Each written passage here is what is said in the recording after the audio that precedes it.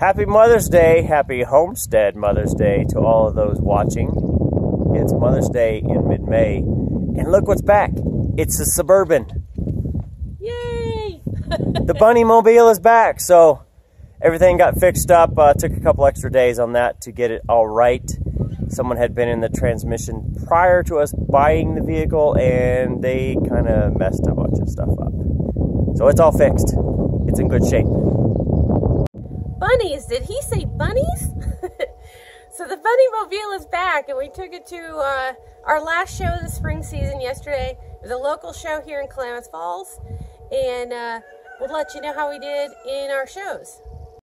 Okay, so we've already shown our Harlequins and our Americans in show A. We're waiting to go up for best in show. This is 3-Seaters Berserker, one of our Japanese Harlequin bucks, and he actually took best of breed, so he's going to go up for best in show later. We also have SRRP Stars in My Eyes, who took best opposite of breed. She's our little magpie doe. And we got best of breed and best opposite of breed with 2 of our Americans. So we do have one more show later today, but we're just waiting on show A's best in show, and we'll see how we do.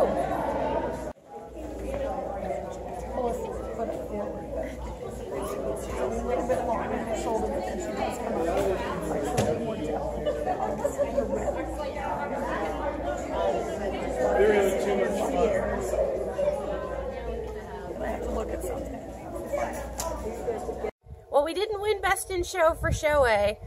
Did go to a really nice Rex buck. But for show B, best of breed and best opposite of breed, at least with our Americans. We also got a best of breed with the same little Japanese buck I talked about earlier. So for the weekend, we ended up with, let's see, 4 best of breeds and a best opposite, 3 best opposite of breeds. Ugh, I got tongue-tied there.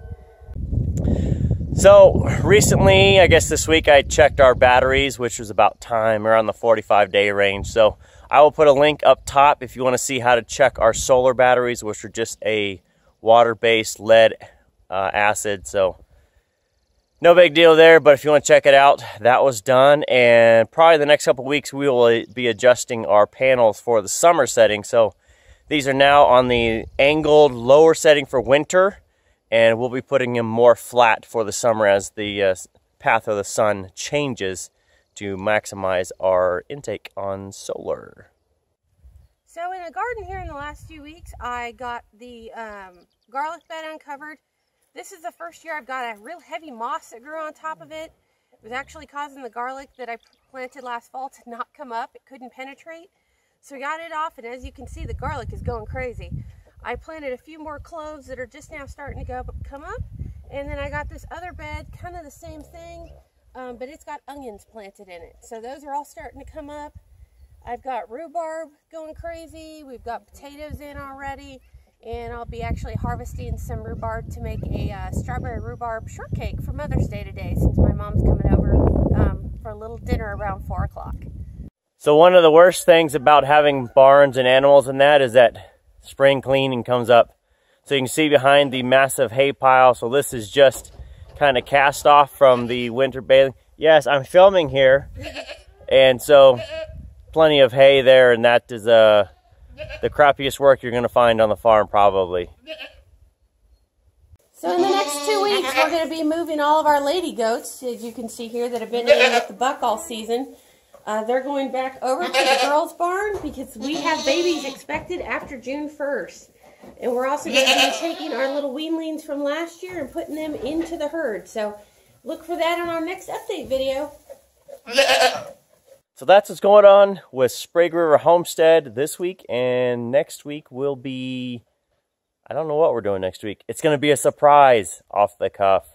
So birds are on full-scale production. We're getting roughly 16 to 18 eggs a day between all of our chickens, turkeys, and we've let the geese set because we are out of goslings for this year, and we're moving on to full-scale into the turkeys. So that's it for this time on Sprague River Homestead. And speaking of turkeys, we're going to be making a homestead turkey that we raised and butcher ourselves, since we do raise our poultry. So we'd love to hear what you guys are doing on Mother's Day on your homestead. And if you have any good recipes to share, we'd love to try them. We'll see you next time.